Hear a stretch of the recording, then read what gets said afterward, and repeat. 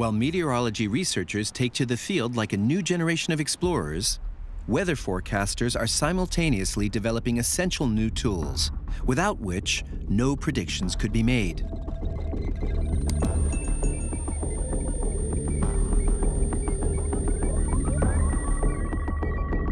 Since 1975, the European Centre for Medium-Range Weather Forecasts in Reading, UK, has been revolutionizing the world of weather forecasting thanks to its supercomputers. We have about 20 cabinets here, so 2 times 10 cabinets.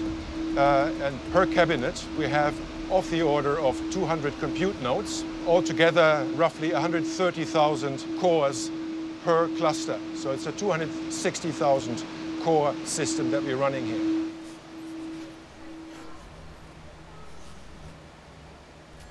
How is it possible to predict weather events in a country or region? For the meteorologists in Reading, this involves dividing the globe into segments, like an orange. They have mapped virtual squares, like the holes in a net. Initially, these squares were 210 kilometers across, but a few years later, they were reduced to 125 kilometers and then 62 kilometers. The atmosphere was also divided into columns and then into horizontal layers, like the floors in a skyscraper. The more precise this geographical segmentation becomes, the higher the resolution of the mathematical model, and the better the predictions for each of these little earthly zones.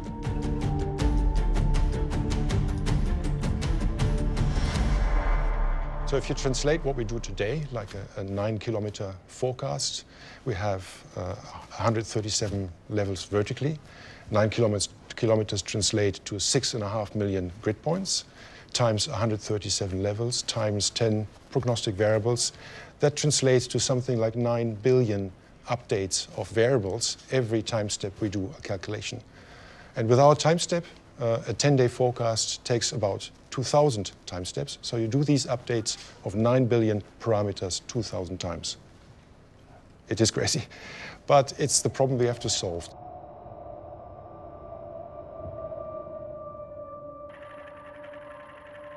Nowadays, computers are some of the most important tools used by scientists.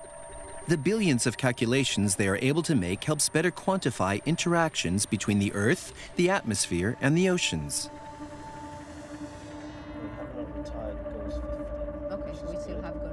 But some phenomena are still not very well measured, which results in lower quality predictions.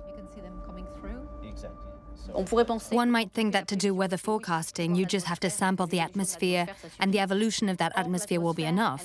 But the atmosphere interacts with everything: the Earth, the oceans, sea ice, and even tiny particles of ozone or aerosols in the atmosphere. And all of that isn't taken into consideration in our models.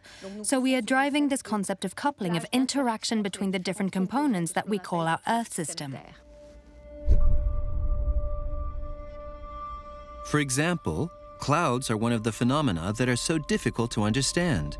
They are part of our daily lives, but are one of the main sources of uncertainty in our forecasting models.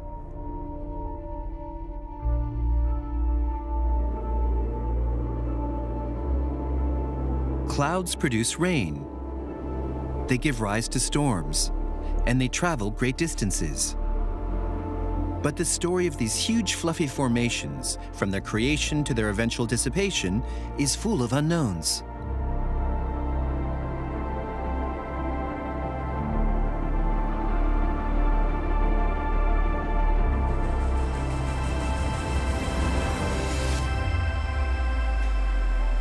In one of the laboratories of Météo France in Toulouse, a team is developing a new kind of laser. These lasers are able to count the number of drops of rain in a cloud and detect their volume and concentration.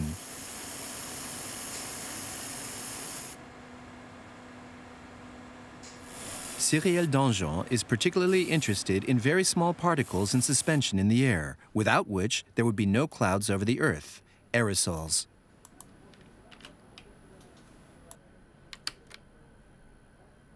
These particles, which range from just a few microns to a few millimeters across, allow water vapor to transform into droplets.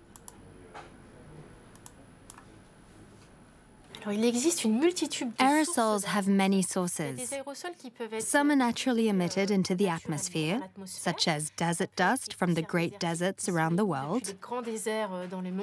Then there are aerosols that come from the oceans, what we call marine salts. There are also aerosols that come from plants, which are organic aerosols, and then there are other aerosols that stem from human activity.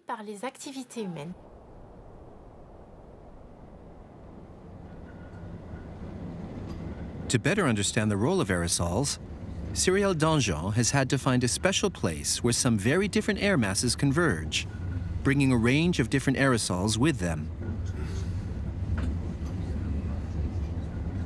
She has decided to set up an aerosol trap in the Pyrenees at more than 2,800 meters above sea level on the summit of the Pic du Midi mountain.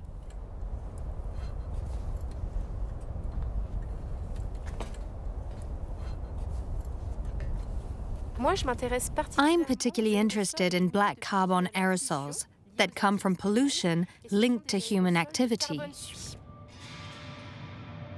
Black carbon aerosols are really upsetting our climate.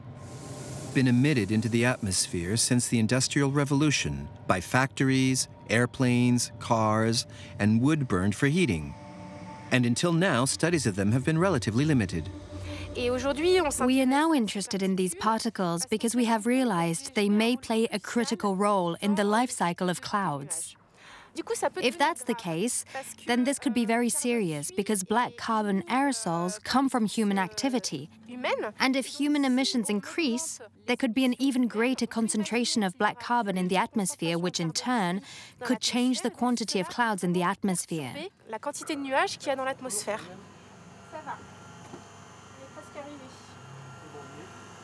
But that's not all. These aerosols also have a secondary effect on the clouds. They warm the Earth by absorbing sunlight. And this hike in temperature encourages the evaporation of water droplets in the clouds.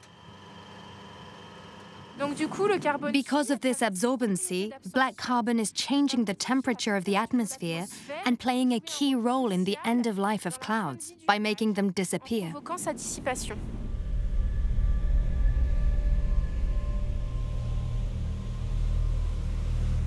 The effects of black carbon aerosols around the planet is still mainly a mystery to us today.